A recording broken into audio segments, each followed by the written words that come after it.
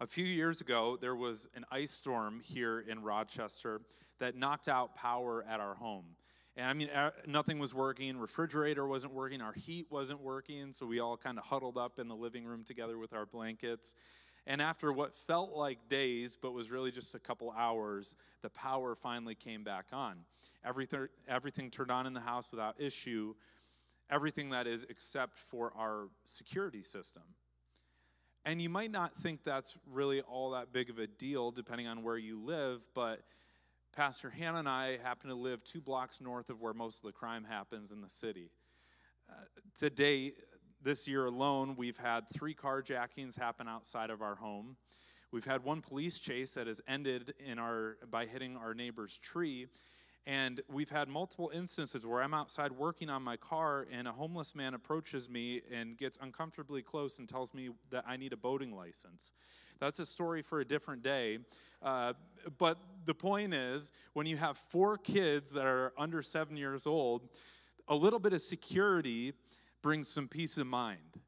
We could not get the security system to work no matter what we tried. We unplugged it, we plugged it back in, we called customer service, nobody could figure it out. Finally, they identified what the problem was. When that ice storm had come through, there was some sort of connection on the telephone wires specifically for our internet. And it weighed it down and it cracked the case or the wire or whatever it was attached to. And so our security system was basically inoperable because it wasn't connected to the right source. It wasn't connected to the internet. So it ended up being a real simple situation. Call up a different internet company, get them in, get them connected. Now we have security. Now we have peace of mind. I share that all to say this, to illustrate this really. We are more connected today than we have ever been before.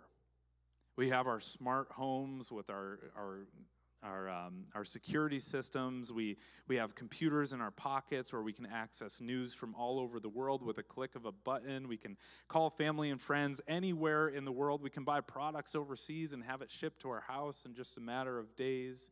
We are more connected than ever before. But here's what I've found. As convenient as many of those connections are, all it takes is a storm to come through and render those completely obsolete.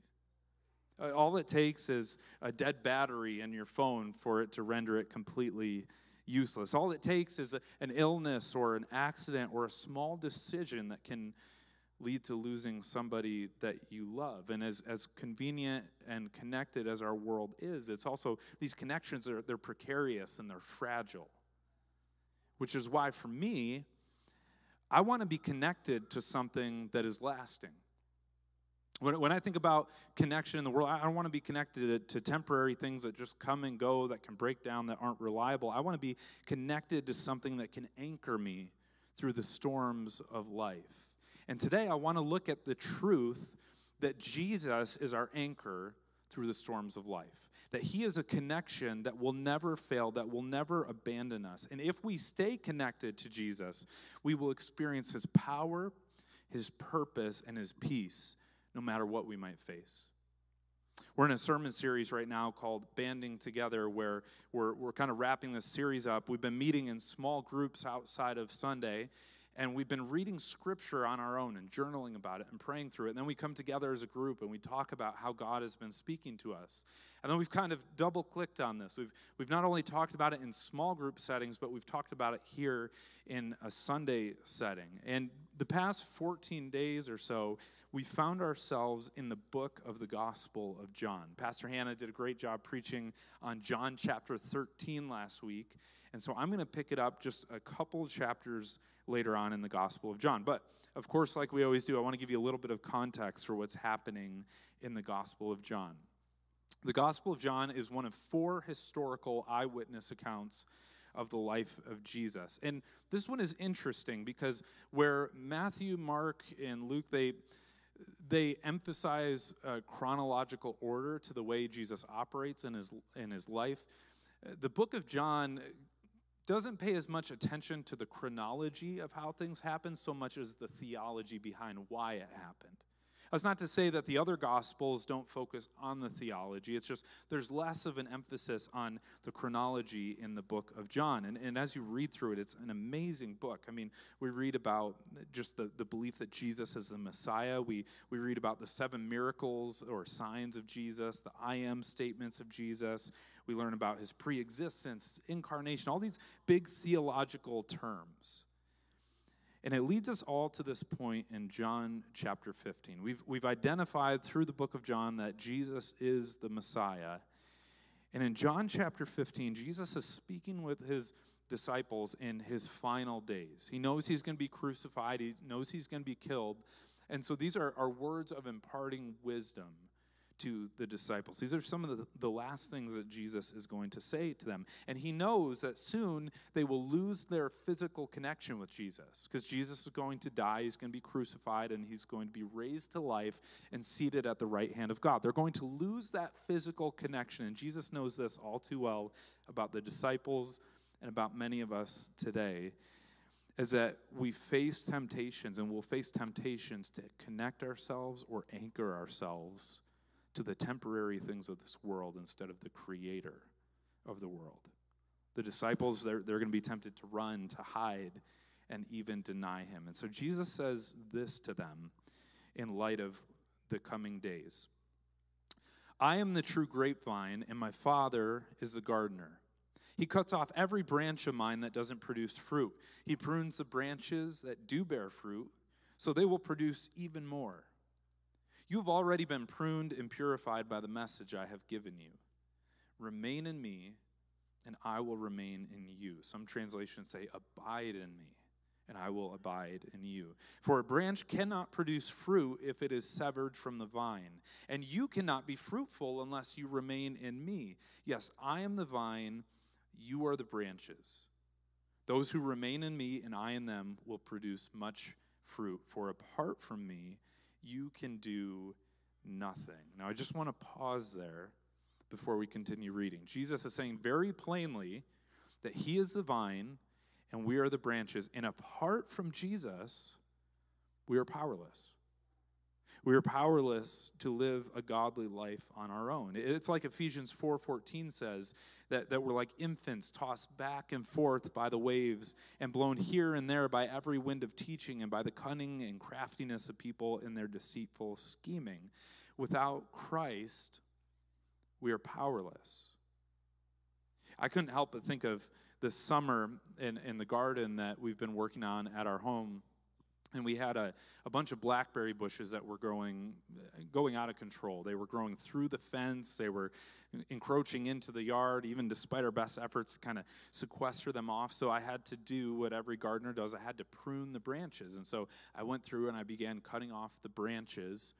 And as I did, I made a big pile of branches. And that night, some wind came and blew some of the branches away. The rest of them just kind of stayed piled up, and they eventually withered away and rotted and died. And this is the imagery that Jesus is trying to elicit here when he talks about him being the vine and us being the branches. See, we have to understand that connection to God, what we call remaining in him or abiding in him, if we want to live a godly life, it's not optional. If you want to live a life and you want to have life to the full, you must be connected to the source of life. Otherwise, you'll be like those branches just blown to and fro and withering and rotting and dying. And how many of us, we know this in our head, we can put that together and understand that, but when it comes to putting this into action, it's increasingly challenging. How many of us, we seek connection to the things of this world rather than connection to God? We know we should pray, but sometimes we're just tired from the day, and popping music in our ears or listening to a podcast seems easier. Or we know we should read Scripture, but we're just too tired, and we fall asleep before we even get the chance to read it. Or sometimes we know we should just spend time with God, whatever that looks like, and we're tempted to veg out and watch the latest show on Netflix. We know that we need to step into our relationship with Jesus. We need to remain in him. We need to abide in him. But so many times we're tempted to seek connection elsewhere. In fact, I read a couple studies this week which were really eye-opening.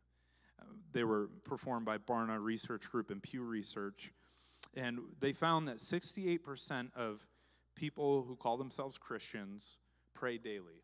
So that's pretty good, 68%. But 32% either prayed monthly or in some cases seldom or never. They also noted that only 45% of Christians read their Bible at least once a week, while the other majority of Christians seldom or never read Scripture. Lastly, in one of the studies in 2022, Barna found that while most churchgoers believe that they are called to evangelize, only 10% actively engage in regular spiritual conversations with non-Christians. If the statistics are accurate for our church today, it means that 1/3 of the people in this room are still struggling to cultivate a daily life of prayer. It means that over half are struggling to open up Scripture on a weekly basis. And it means that the vast majority of us don't know how to have conversations about Jesus with people who don't know Jesus. And I read those stats, and you wonder why the world is so disenfranchised with Christianity. Maybe it's because, as I've quoted before, there are a number of Christians who profess Jesus as Lord of their lives with their lips, but then walk out of the door and deny him with their lifestyle. See, we have a priority problem when it comes to connecting with our Creator. We have to prioritize connecting to Jesus rather than the temporary things of this life. And it's so challenging at times, isn't it? And you might wonder, why is that? Why do we have such a hard time prioritizing this connection with Jesus? And please hear me when I say this. I'm not coming from a holier than thou position, as if I've figured everything out. I struggle here too. I think I see this play out in my life when I often prioritize what feels good in the moment versus what is good for me in the long run. I prioritize what seems convenient in the moment rather than what's good for me in the long run. I mean, I do it with my diet all the time.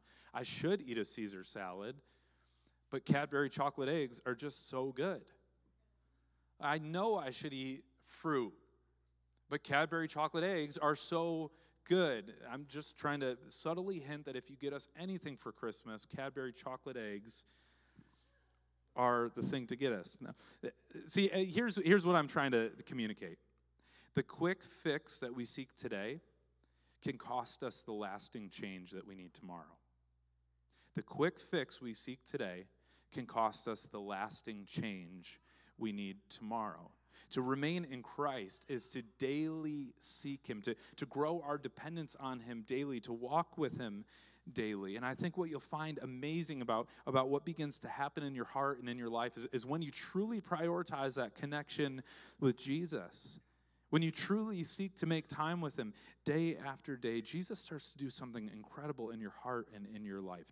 John actually talks about it in verses 6-8. He says, "Anyone who does not remain in me is thrown away like a useless branch and withers. Such branches are gathered into a pile to be burned. But if you remain in me, and my words remain in you, you may ask for anything you want, and it will be granted. When you produce much fruit, you are my true disciples, and this brings great glory to my Father." When we seek Christ, we begin to bear fruit. I heard a pastor say it like this week. They said, a plum tree doesn't grow plums because a plum tree eats plums. Said a peach tree doesn't grow peaches because a peach tree eats peaches. No, the fruit is grown for the benefit of someone else.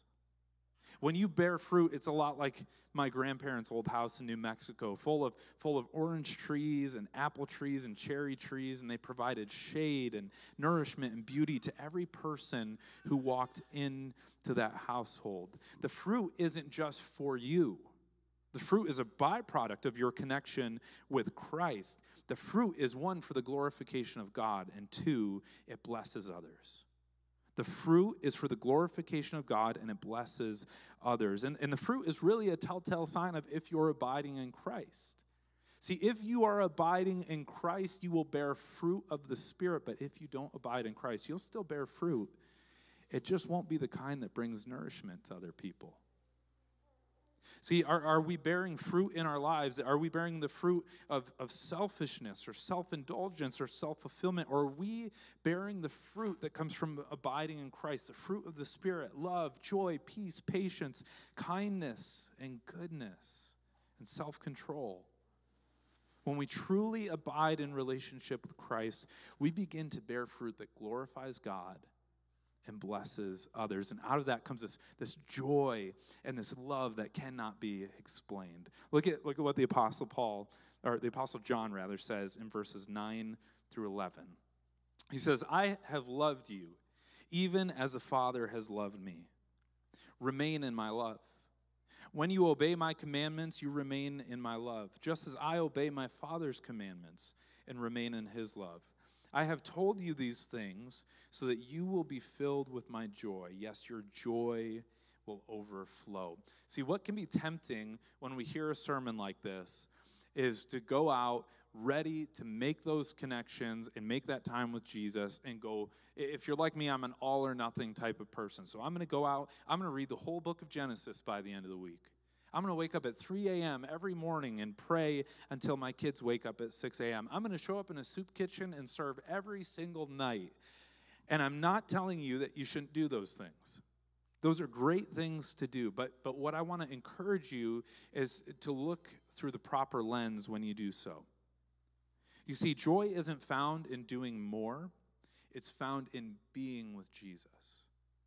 Joy isn't found in doing more. It's found in being with Jesus. Real joy comes from being connected with Christ, from developing that obedience and that trust and that dependency, cultivating a life that is dependent on the God of the universe. Joy is this byproduct of staying close to the vine.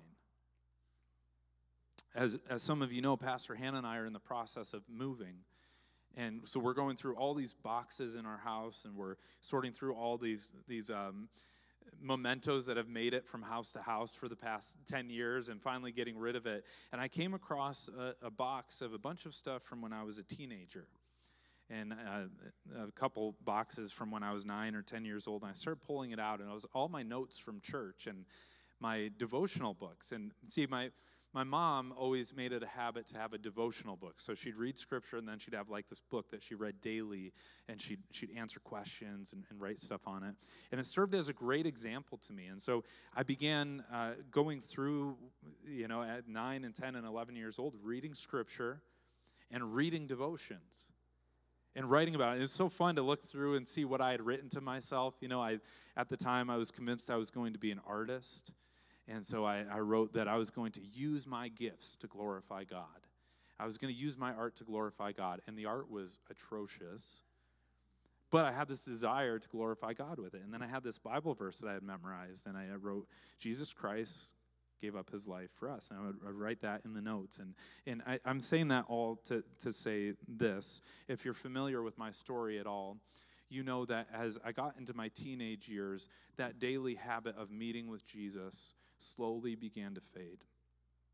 It slowly began to diminish. And I just want to take a minute and talk to the youth in the room today, if that's okay.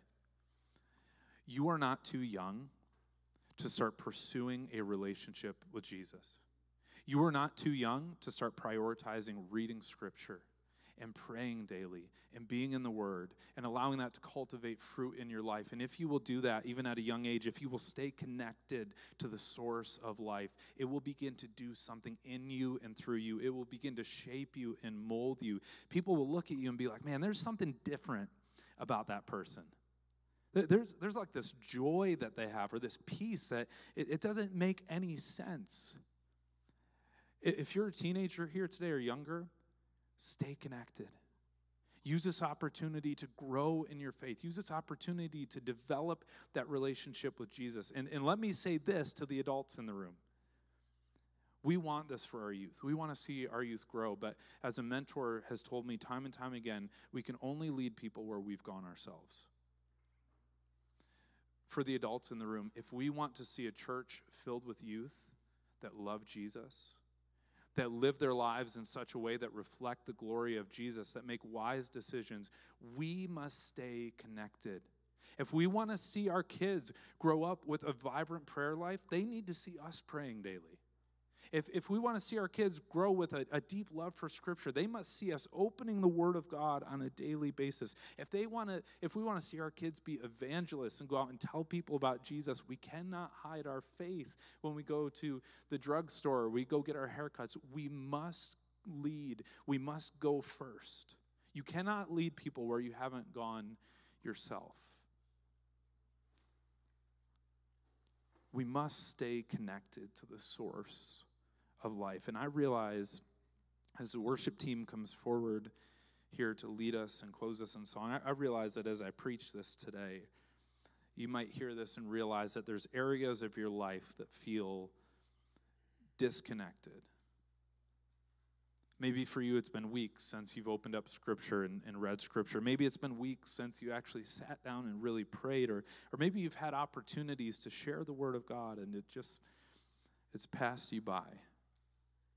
If you feel disconnected today, Jesus invites you back.